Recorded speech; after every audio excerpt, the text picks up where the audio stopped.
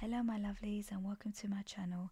So this series is book reading to sleep, a relaxing series. So this episode is a CountryEscape, author Katie Ford. I hope you enjoy. Katie Ford, A CountryEscape.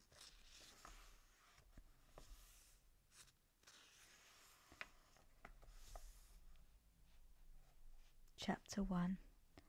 The farm gate clanged shut behind her as Fran steered her little car up the steep track.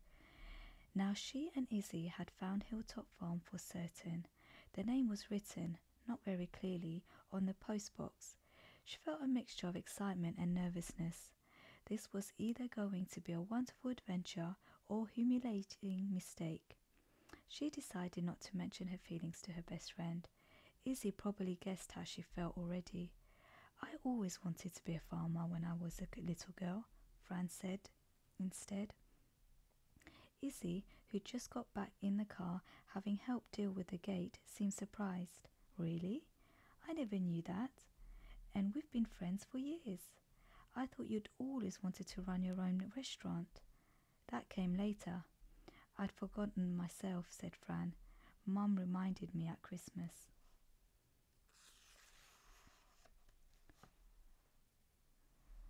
Do your parents think you're mad to do this? Yep. But they've been supportive.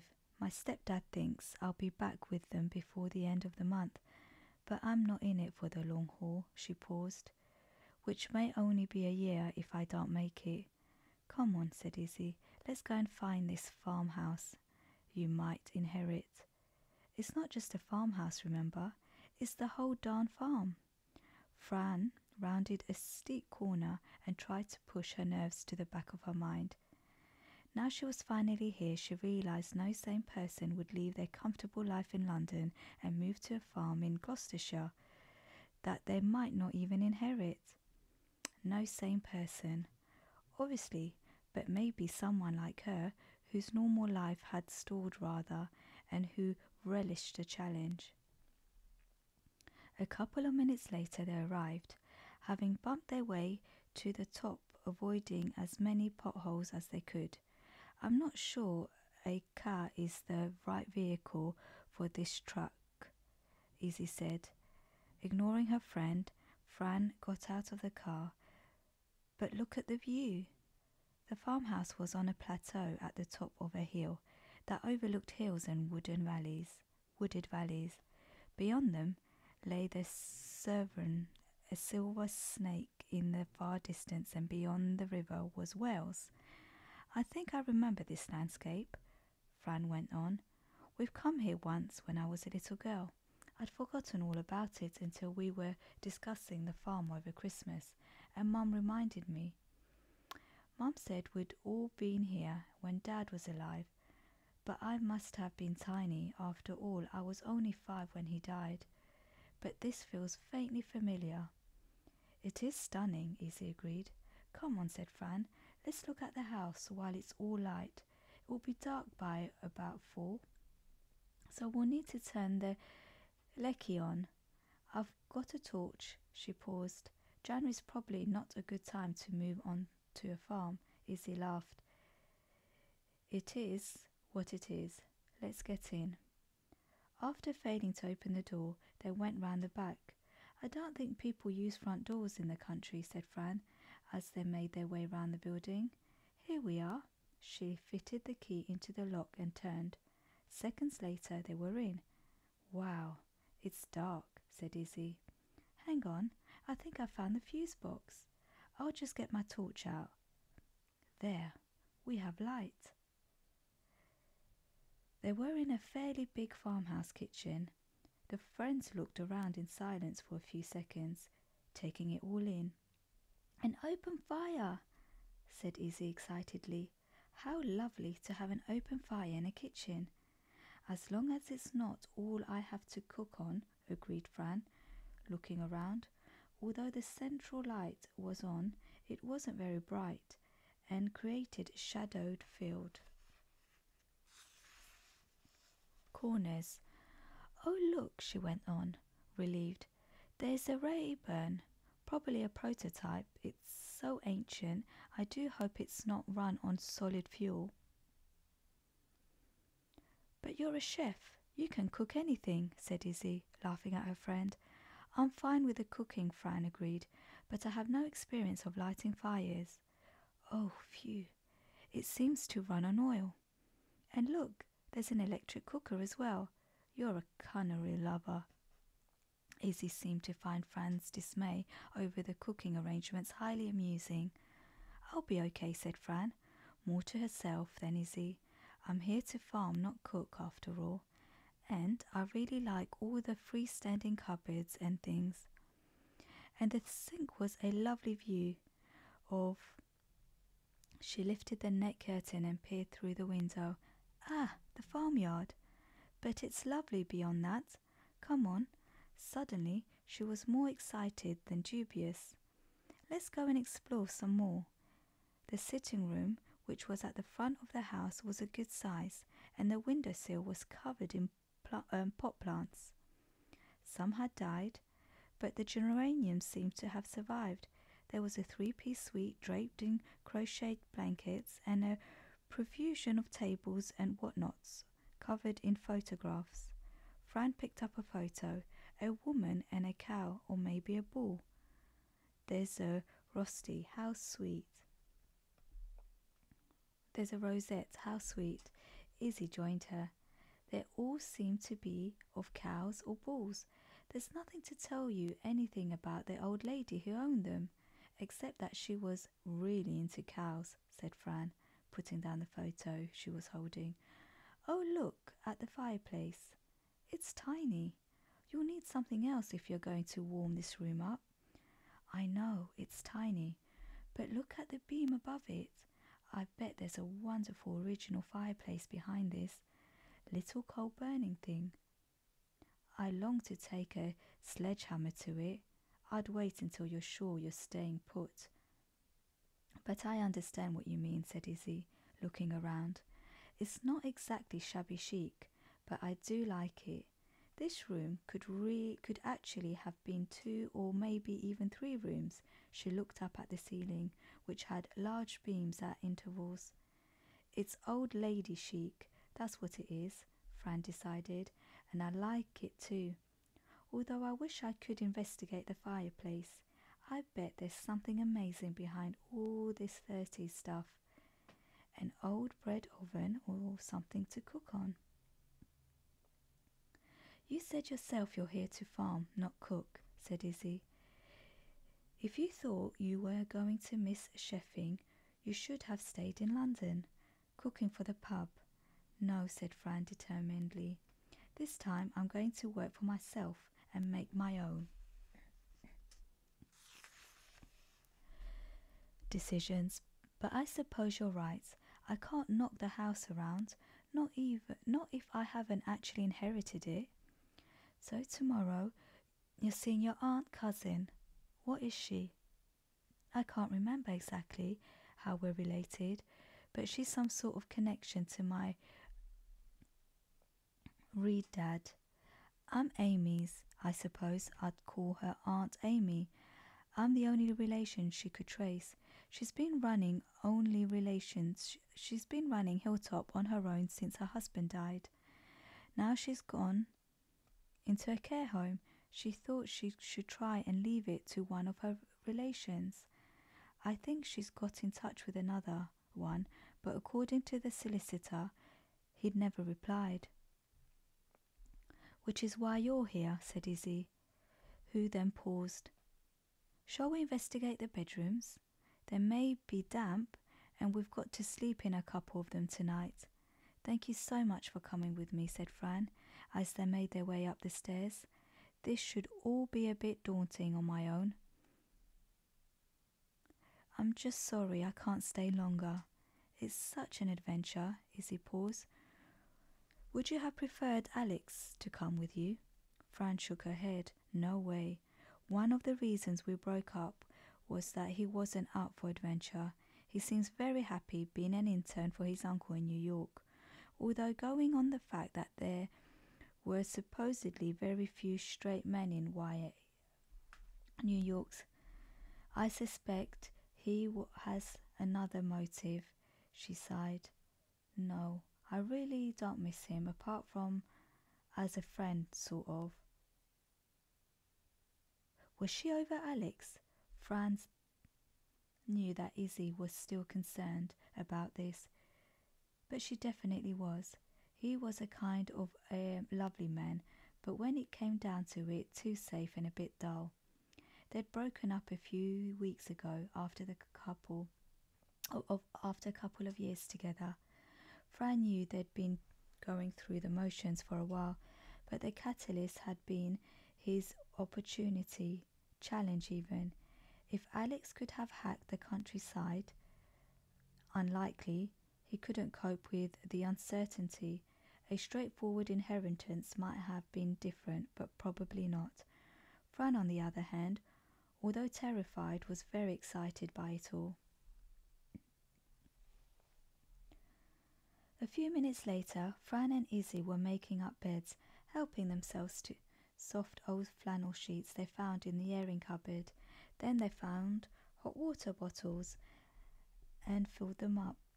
Although they agreed they didn't think the house was damp.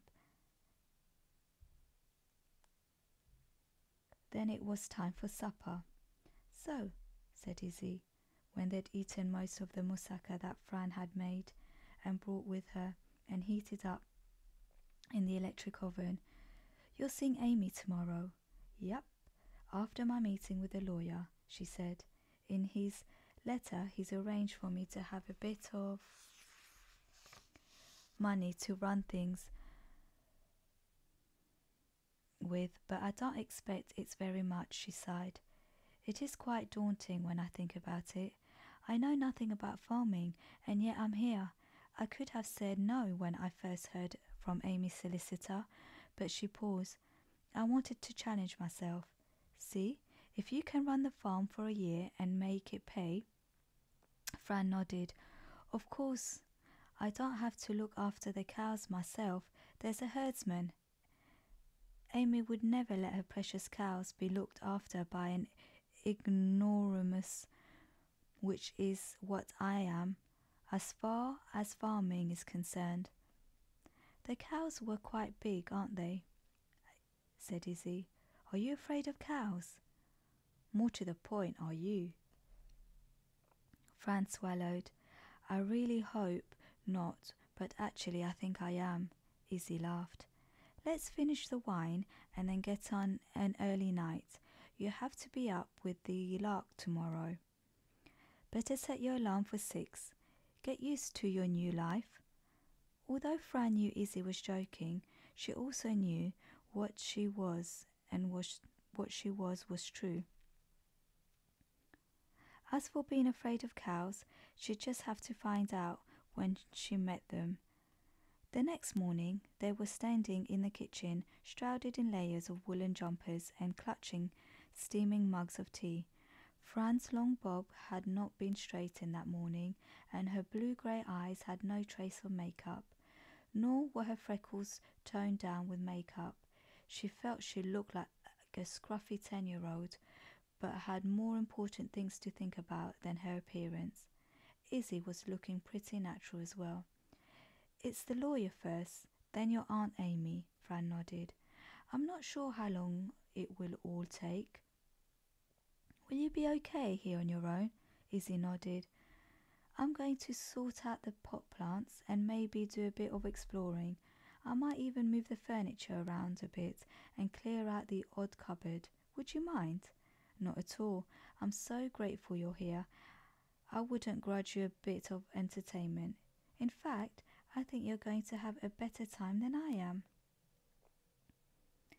In other words, Mrs. Flowers is a distant cousin, a couple of times removed.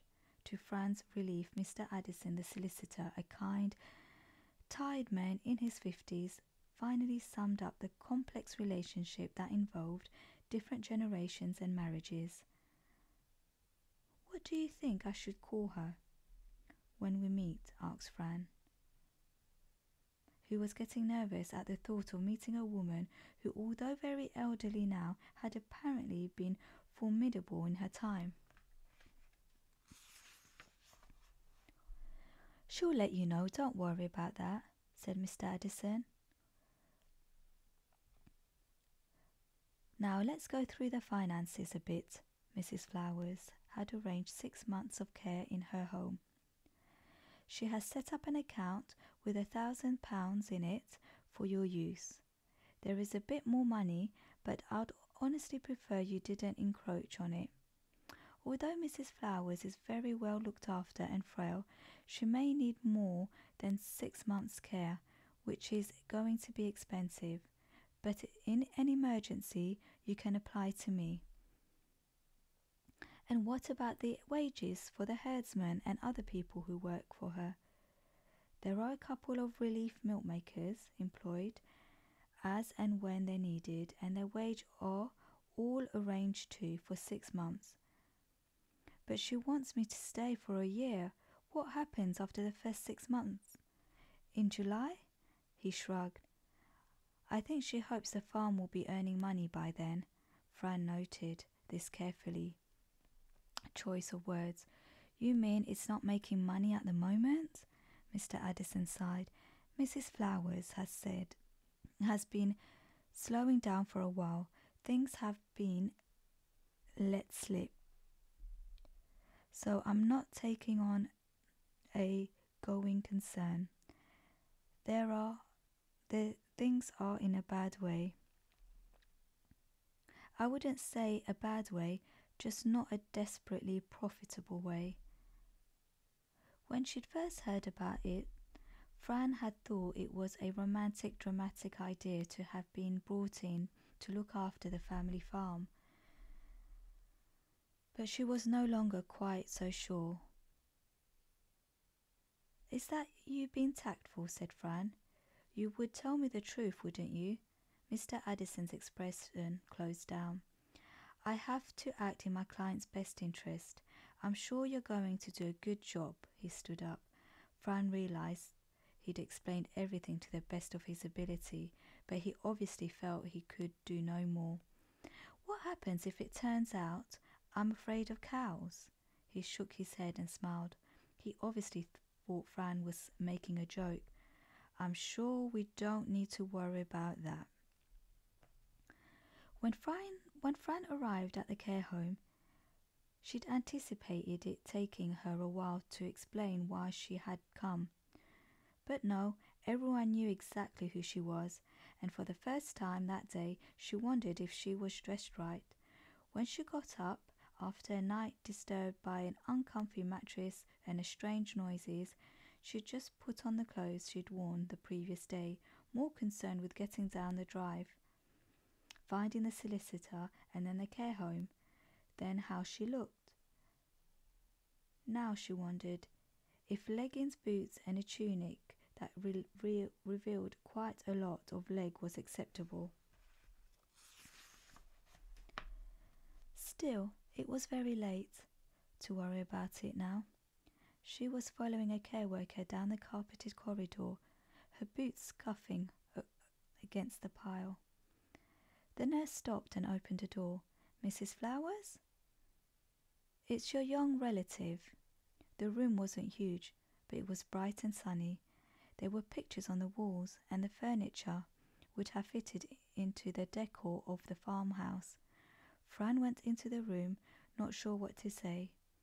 "Hello, aunt, cousin, Mrs. Flowers." She paused. The old lady was sitting on a chair, looking very neat and upright. "Better make it Amy, dear," she said crisply. "Otherwise I might die before you decide what my name is. And sit down, do." Fran sat and inspected her companion. Her eyes were bright and blue and shone out from a pink, slightly weathered complexion. Her thin grey hair was twisted into a knot on top of her head. She wore a long tweed skirt and a neatly ironed white blouse with a lace collar. She seemed bright, cheerful and well cared for. She had obviously chosen her care home well. "Hello, Amy. It's lovely to meet you finally," Fran said, sensing it was important that she appeared confident, even if she was anything but. The meeting with the solicitor had turned a year learning about farming and a bit of an adventure into a huge undertaking loaded with responsibility and concern. Amy nodded, possibly with approval. "Well, dear, I'm very glad you came. I didn't want my farm to go to rack and ruin while I'm in here.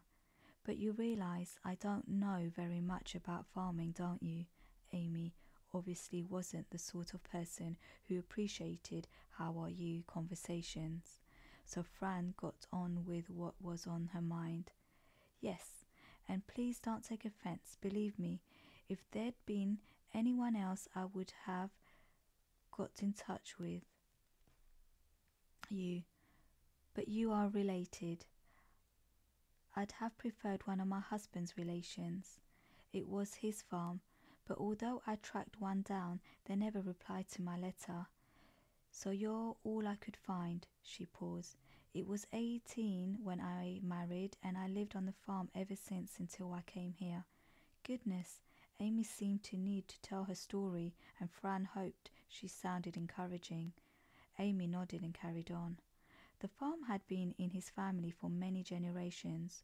We never had children, and it was a great sadness for us both to think it would all end with us. My husband died 20 years ago, and I've been on my own since then. I've been worrying about who to pass it on to all that time." Fran was touched.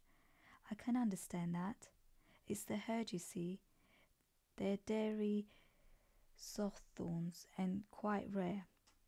The cows on the farm now, and I've known them all personally, are related to the original herd. That's very unusual." She gave a little smile. "Cows can live to be quite old, you know, and if they're looked after, if I don't leave the farm to someone who'll carry on with it, it will have to be sold. The herd will go, and all the unbroken pedigree will be lost. That would be a tragedy. So it's for the cows, the farm, and I tracked you down, and now you're here." Amy smiled as if she was a satisfactory conclusion. "I do hope I don't let you down." Amy shook her head. "You won't. I remember you as a little girl. You liked the cows. You liked their red and white colouring." This had obviously stuck in her memory. "It's the herd that's important," she repeated. "The bloodline. It must be kept going." Amy obviously felt extremely strongly about her cows, even given old people's tendency to repeat themselves. "I see." Fran offered a little prayer that she still liked the cows herself. "And you have Tig, my herdsman. I would never have left you my herd without someone to look after them. You have to look after everything else, the office work, feed, ordering, looking after the building, things like that. So he can look after the cows. I've paid him 6 months in advance, so he won't leave." Fran wanted to ask why Amy hadn't just left all of her farm to Tig, but realised this was to do with bloodlines. Tig was not related to Amy, and she was. "There was a bit of money to keep you going, but you have to run the farm for a year, and then I'll decide whether you should inherit." Amy's expression emphasized what a massive reward she thought this was. "So you will try, won't you, Francesca?" No one ever called Fran Francesca, not even her mother. When she was cross, she realized she liked it. "About the house," Amy interrupted her. "I really don't care about the house. Do what you like with it, but don't let anything happen to the herd." Fran nodded, instantly thinking about the fireplace she could now investigate.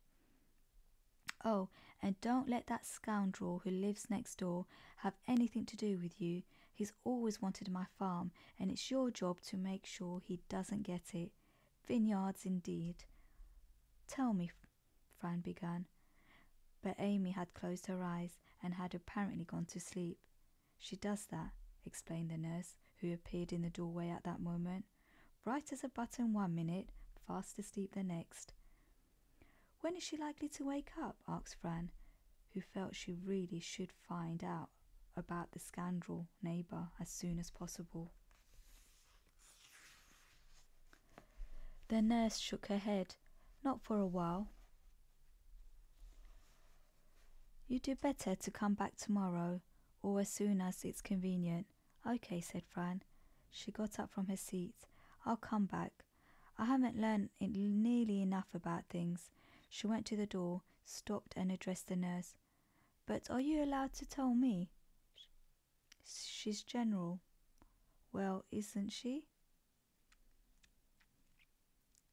Oh yes, she's very good for her age, I suppose. She's always led a healthy outdoor life, never smoked, never drank alcohol, and nothing likely to happen with her within the 6 months. I can't see into the future, but she seems well enough at the moment. Although, with the elderly, you can never really be sure, she frowned slightly. She's got a tweak heart, but she's managing fine at the moment. That's good enough for me, Fran smiled. Thank you so much for looking after her. I'm looking forward to getting to know her better. The nurse returned the smile. She's a great favourite with us all here. By the time Fran got back to Hilltop Farm, it was early evening and nearly dark. She was freezing and cold and wanted to open the wine even though it was really only tea time.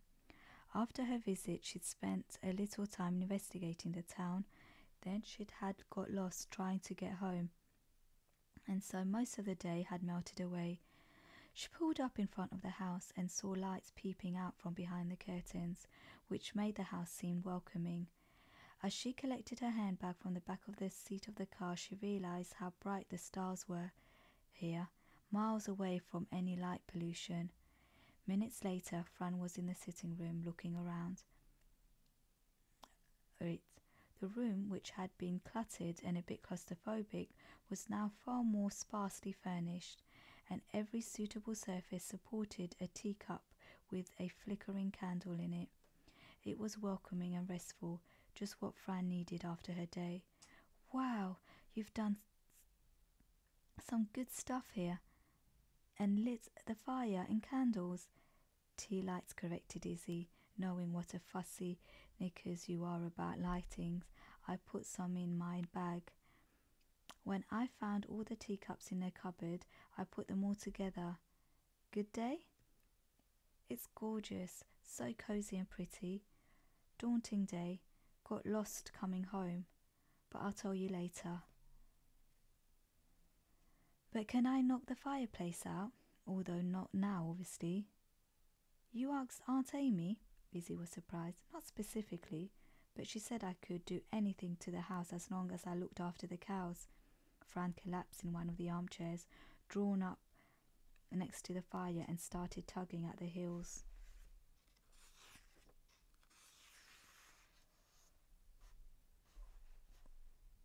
of a boot. I'm so tired. I think it was meeting people and having so much information fired at me. She looked around. It looks far better in here now, thank you, she frowned. Oh, why did you keep that dreadful painting up? Because it hides a patch of wall that really needs redecorating, and if you do one bit, you'd have to do the whole lot. Fran nodded. Fair enough.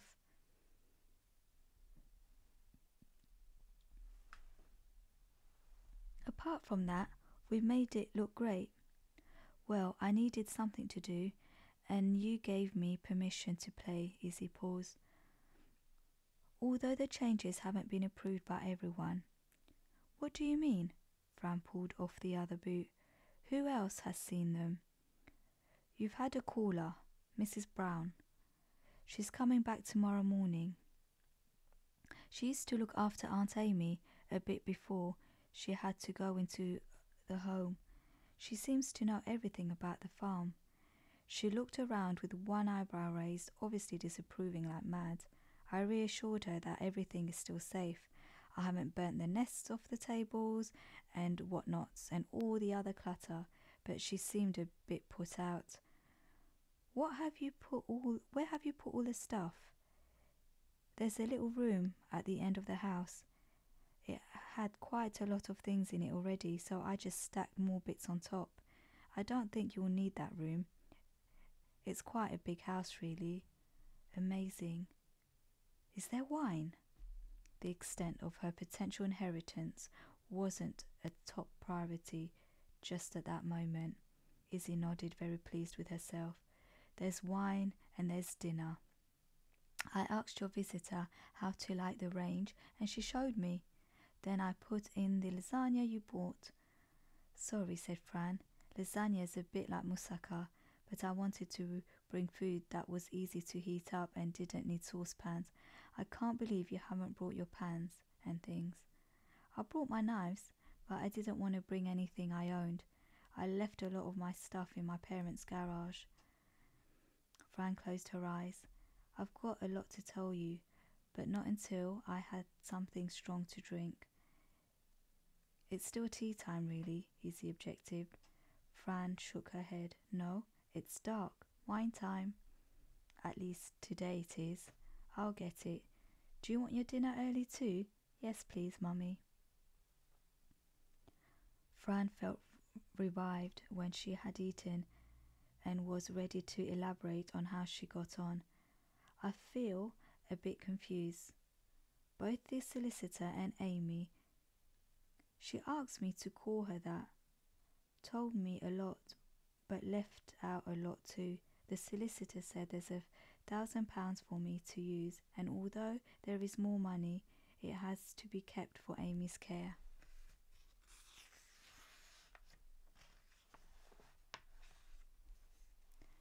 I know care homes can be expensive, said Izzy, but I don't want to worry about that for 6 months because Amy's paid for that long. She's thought it all out. And there's the herdsman who looks after the scary cows. She paid him too, and his relief milkers. And if they're not scary, it should all be fine. But Fran knew their cheerfulness was a little false. She may not be able to do this after all. I really want this to work, she said. I've left my job and packed up my life to come here, and although I could go back, I'd always wonder if I could have made a go of it. Very few people get chances like this. I can't waste the opportunity. It's my chance to make something of my life. Chapter 2. Fran woke early, aware that it was raining. Not a good beginning for her first proper day as a farmer, but then she remembered that Mrs. Brown was due to call, giving Fran the perfect excuse not to go out and meet the cows. She had to bake if she had a visitor, so no cows this morning.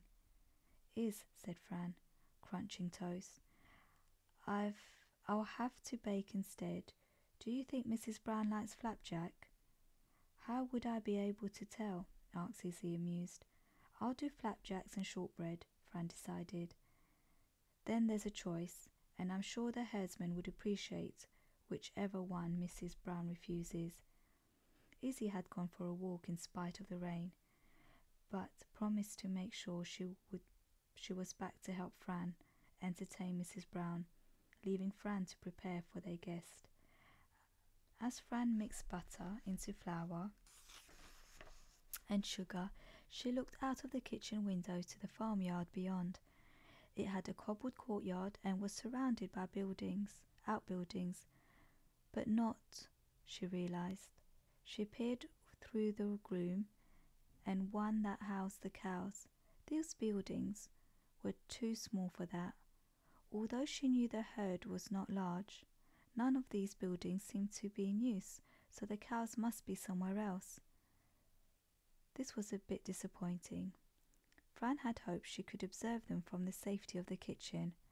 However, It was potentially a pretty yard, and she could picture it with stone sinks filled with flowers, hanging baskets, and possibly some charming, though defunct farm implements decorating the walls. Then she laughed at herself and made Izzy laugh when she appeared some time later and Fran told her of the mad plans to civilize the yard. Like it's ever going to be pretty. When am I going to have time to put in bedding plants and find old ploughs to hang on the walls? Well, you're probably not going to have time for ages, but you should do one day. But I saw your cows while I was walking. They're all in a fairly new building. I saw the cowherd feeding them. Oh, what's he like? Izzy frowned. I couldn't really tell, but he's not chatty, that's for sure. Fran's heart sank a bit. He's going to resent me terribly for not being Amy. I just know it. Give him a chance, said Izzy.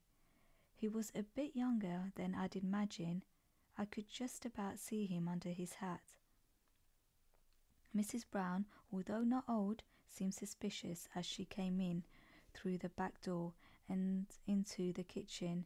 She was wearing a drover's coat and brimmed hat, pulled well down, and big Wellington boots.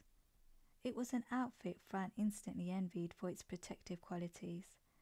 Mrs. Brown took off her boots immediately and was wearing a thick grey socks underneath. She appeared to be a woman who didn't give anything away until she wanted to, and although she'd divested herself of her boots right away, she was a bit reluctant to give Fran her dripping coat and hat. Really? Fran insisted. They're soaking. It is such terrible weather today. Let me hang these over the range so they can dry off a bit. Very well, said Mrs. Brown, and unbuttoned her coat and handed Fran her hat. Now, let's go through the sitting room, said Fran, trying to behave as a hostess, as if she hadn't arrived just 2 days before. Fran suspected Mrs. Brown considered it too early in the day for a fire. Fran personally thought it added brightness to the January morning. Sit where it's warm, said Fran. And would you like tea or coffee? Once it was established that tea was the preferred beverage, Fran left Izzy to make polite conversation while she made it. Izzy did offer, but the thought of Izzy doing it made Fran feel a bit awkward, as if Izzy were a servant, not a friend. At last tea was poured and shortbread handed round. Oh, this is very nice, said Mrs. Brown, surprised. I was a chef in London, explained Fran, and although my chefs don't bake, I started baking with my mother at home, and I still enjoy it. So not really a suitable person to take on a farm, then, said Mrs. Brown. Not at all suitable, Fran agreed. It couldn't be denied, but I expect you know I was the only blood relation of Amy who could be traced, and I did come here as a little girl. Amy told me I like cows. She put the rose pattern cup back in the saucer. I'm determined to make a go of it, especially now I know how important it is that the farm carries on after Amy dies. She frowned. Although I'm not sure that wouldn't happen for years and years. Fran couldn't help wondering how on earth a care home could be paid for without the farm being sold. Mrs. Brown seemed to read her mind, and that care home won't be cheap. Amy has paid up front for 6 months, said Fran, hoping this information wasn't secret. So with luck, I'll have got a grip on things by then. Mrs. Brown looked doubtful. It'll take more than luck, and it won't be easy for you. You being a townie, but you've got a very good herdsman. Oh, what do you know about him? Quite a lot. He's my son. Goodness me, said Fran, thinking that Mrs. Brown really was a woman who kept things close to her chest. Amy thinks the world of him. The herdsman's mother went on. Fran took a sip of tea. I don't know her well, but I'm willing to bet she's a very good judge of character. Mrs. Brown relaxed just a little. She is. And you'll be around? I can ask your advice. Fran's life told her that people were more likely to be kind if you asked their advice. People like that. Not as much as I used to be for Amy. I made a point of it for her, or she wouldn't have managed at all. But I've got my sister to think of, and she's not local. Oh, maybe I better ask you everything I need to know now. Fran sounded and felt a bit desperate. Go on then. Although Mrs. Brown's expression was not encouraging, Fran felt fairly sure she'd know the answer to the question uppermost in her mind. Can you tell me about my neighbour? What is so wrong with him? Amy was just about to tell me when she fell asleep. Izzy refilled Mrs. Brown's cup and Fran preferred the shortbread. Mrs. Brown took a sip and a bite and then a breath. Well, it all goes back to his father. No, his grandfather. There was a frisson of excitement at the knowledge that good gossip was going to be shared. Amy's never told me in so many words, but I got the strong impression when she was talking about him that there was an understanding between her and old Mr. Arlingham. Seeing Fran and Izzy looking confused, she explained, You know, romantically. Ah, said Fran, in the picture now. Anyway, it came to nothing. She paused for a dramatic effect, possibly enjoying the rapt attention of the two younger women. Now, I don't know what happened, but it was something to do with the land. Maybe she suspected that old Mr. Arlingham only wanted her so he could get his hands on the farm. I don't know if you've seen it on the map, but Hilltop Farm cuts into the Parkhouse farmland that's owned by the Arlinghams. Like a thumbnail, I reckon. It's always irked the Arlinghams that they don't own all this bit of the valley. Fran refilled Mrs. Brown's teacup, anxious lest this outpouring of very useful information should dry up. Mrs. Brown accepted another bit of shortbread and carried on. I do know that young Arlingham, Anthony, came to see Amy a couple of years ago. I happened to be here working in the kitchen. She let him in with a welcome, but he went out again looking like thunder. She had her feathers ruffled too. She didn't go into details, but I gather he wanted to buy the farm. Fran bit her lip for a second before speaking. But really, she had no one to leave the farm to. Why didn't she want to sell it? She may need the money, after all, to keep her in the care home. It's what he wanted to do with the land that was so upsetting to her, Mrs. Brown explained. And what was that? Said Izzy. I don't know, said Mrs. Brown. Could have been factory farming or raising birds for a shoot, or maybe a place to ride motorbikes. Amy would never see her precious cows sold to make way for motorbikes. No, that would be awful, said Fran, although she wasn't quite as horrified as she thought she ought to be. Amy mentioned vineyards. Whatever the thing is, said Mrs. Brown, this land had never been ploughed, not during the war, not ever. That makes it very special. Oh my goodness, said Izzy. This is incredibly rare. No wonder Amy doesn't want it used for anything else. That's an outrageous idea. She paused and then obviously felt obliged to explain her passion. I'm doing a PhD on land conservation. There's less than 2% of this sort of land left in the country. It must be preserved at all costs. But I thought everyone had to dig for victory in the war, said Fran. These fields are too small to plough and too steep, said Mrs. Brown proudly. That's what makes this farm unique. So don't you go having anything to do with Mr. Anthony Arlingham. Not on any account. I won't, said Fran, feeling much more in the picture.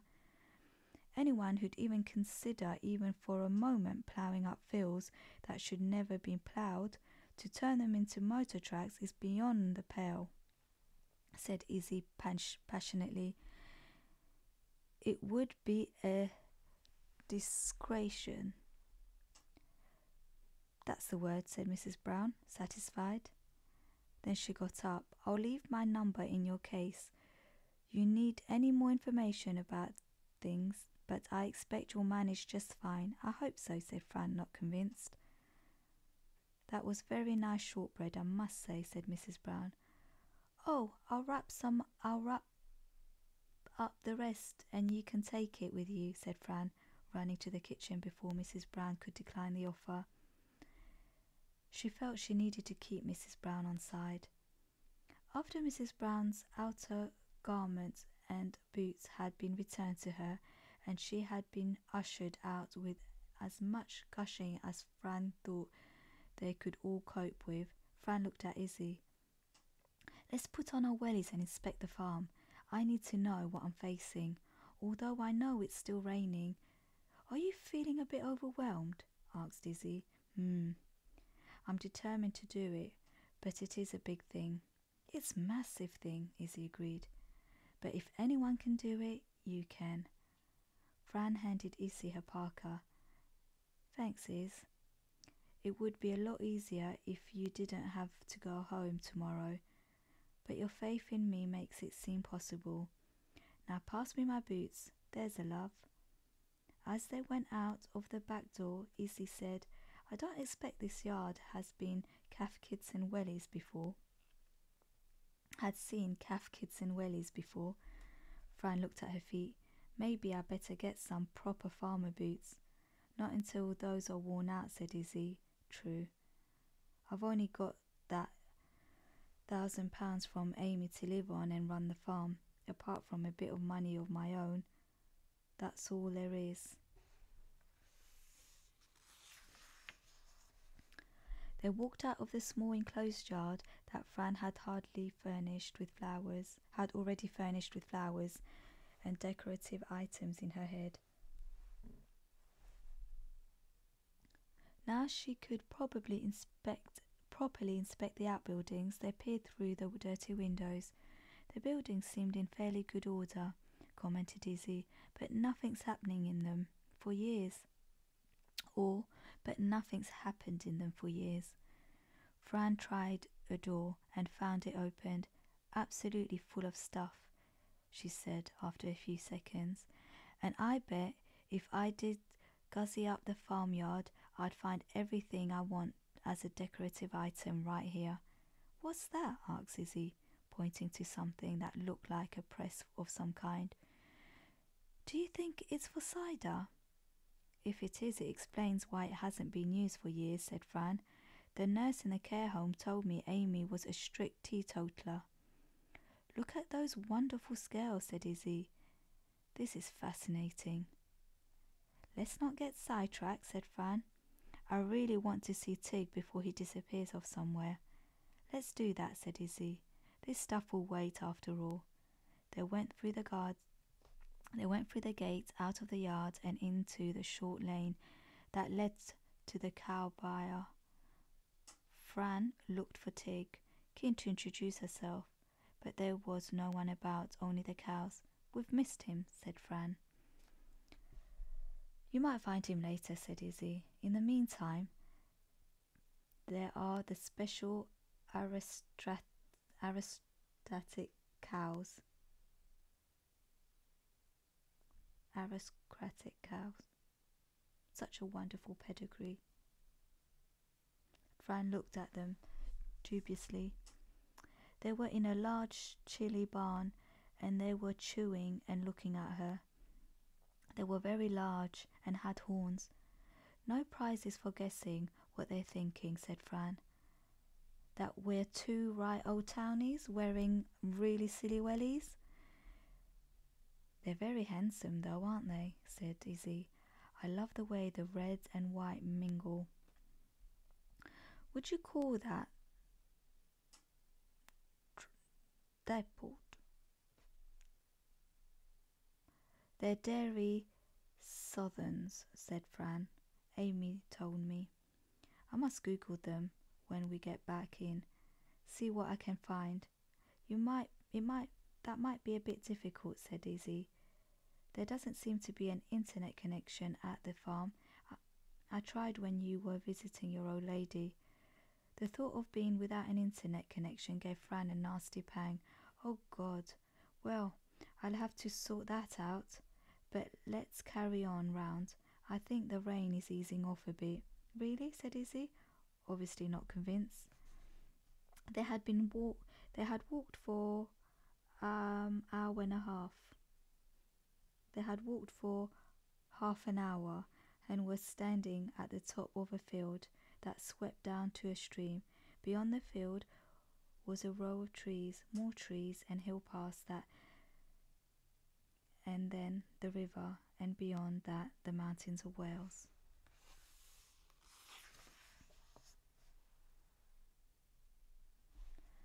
I know I'm sounding boring now, said Izzy, but I think this is the most beautiful spot on earth. The view is great from the farmhouse, but up here it's even better. We've both said it a few times, and we're right, Fran agreed. It is beautiful, and the thought that someone is thinking of spoiling it, turning it into a scrambling course for trail bikers or something, is terrible. A movement by the farmhouse caught her eye. Look, I think that must be Tig. Let's go back down and say hello. As they walked down the muddy track to the house and round the back to where the cows were kept, Fran felt nervous. It was terribly important that she got on with Tig. If he despised her for being a townie, and Fran felt it was inevitable that he would, this farming thing would never work. She was dependent on him, just as Amy had been, although at least Amy had acknowledged the experience she and Fran had nothing. If this farm fell apart, she could always get another job. Hello, said Fran, hoping fervently that she didn't sound like an over-enthusiastic Labrador greeting a friend. I'm Fran, Amy's, Mrs. Flowers', relation. Tig nodded. He was younger, that she'd imagine him, well dressed up against the weather. He wore a hat the same as his mother and with a wide brim. A cracked old barbell jacket was done up closely, and his waterproof trousers covered legs ended in muddy boots. He looked the part. I've just met your mother, and I'm really pleased to meet you. She offered her hand. This is my friend Izzy, who's staying for a couple of days to help settle in. Now she was near, she noticed that he had very bright blue eyes, as if he spent a long time looking at the sky. Tig nodded. I'd love you to tell me all about the cows, said Fran. They're so pretty, so pretty. She knew this wasn't the word she was looking for, but desperately wanted Tig to like her. No, she needed him, but although she had plenty of charm and confidence with people, he wasn't like anyone she'd ever met before. Unexpectedly, she saw the weather-beaten face move and the blue eyes crinkle at the corners, and she realized he was smiling. He nodded. They are pretty. So, what do you want to know about them? Izzy shivered beside her.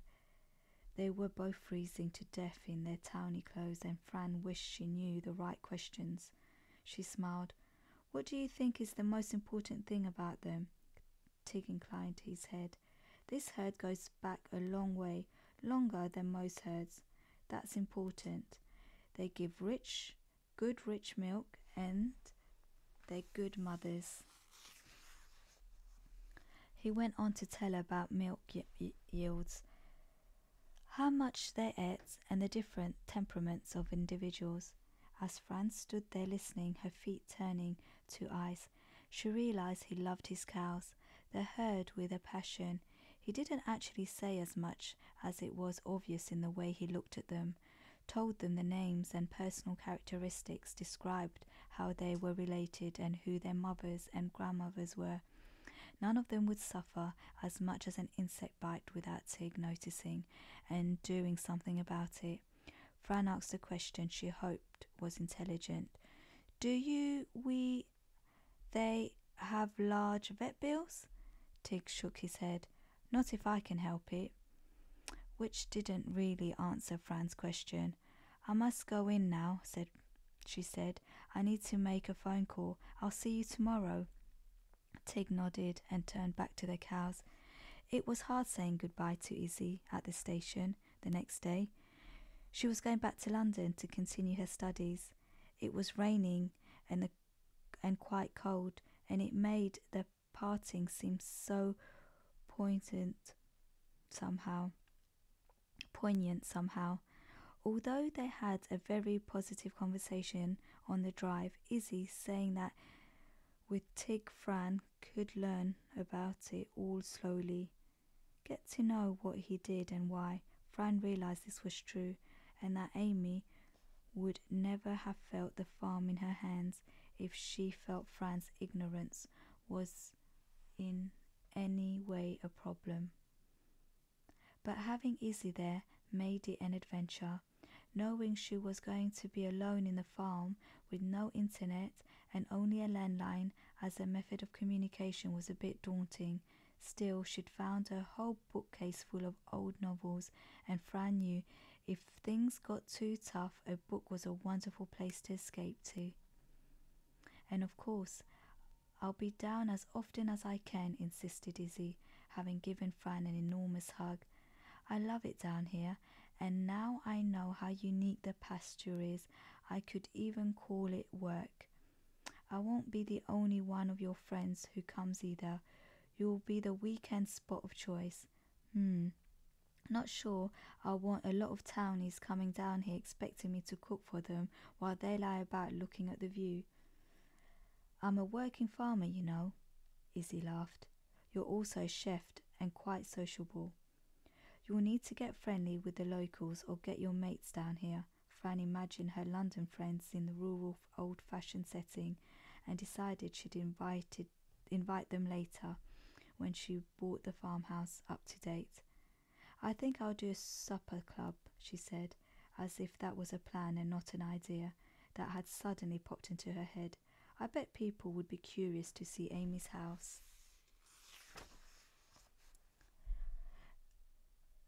If they can get up the lane, that is, said Izzy. But I suppose the locals all drive farm vehicles that can go anywhere, and there's somewhere to park halfway up.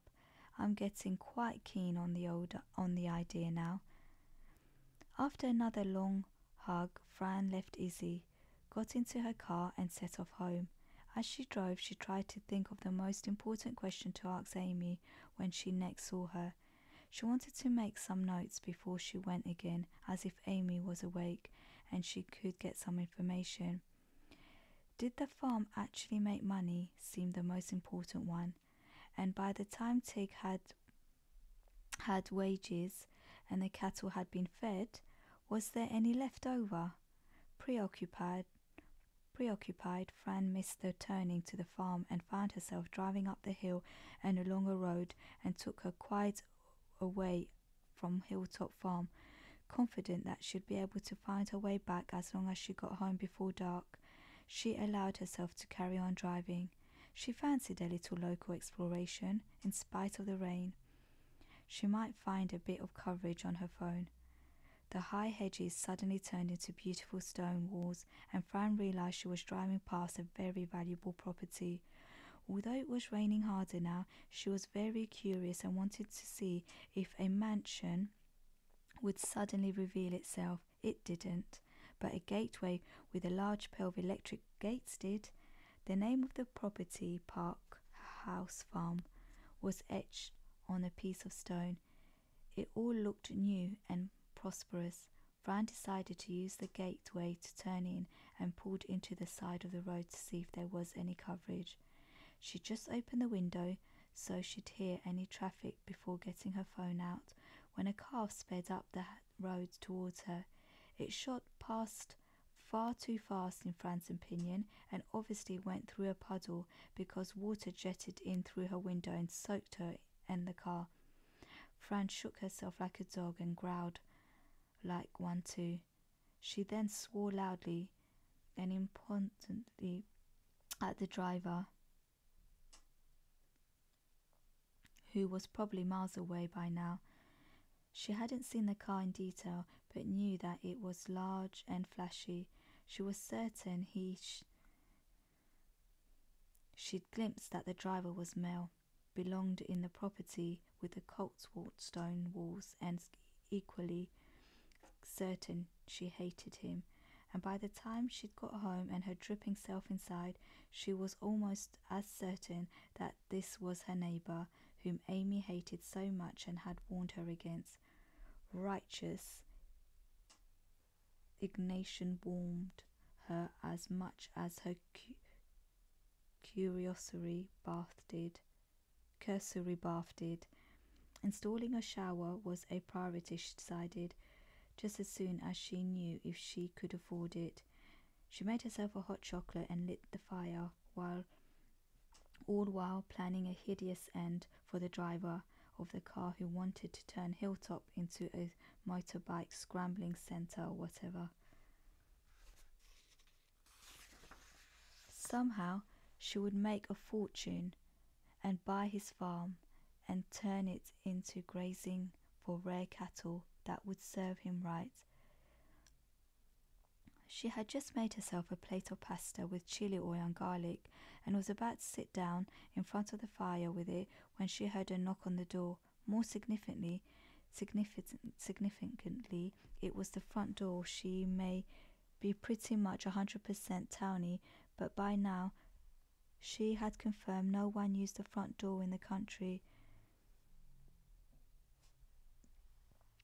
She put her plate of pasta down and got up from the sofa. Should she open the door? Who would be calling at this time of night? Rather wishing she had a dog to protect her, she opened the door. There was a tall man wearing a rain-spattered barball jacket and Wellington boots. But although they were both items that Tig wore, they were totally unlike Tig's in the same way that this man and Tig were both male, but totally unlike each other. Instinct told Fran who he was. It didn't make her like him, though, and no one really wanted to meet a kind of attractive man while wearing PJs and fluffy slippers, even if she was perfectly decent. "Yes," she said. "Ah, I've come to apologise for drenching you. My name is Tony Arlingham."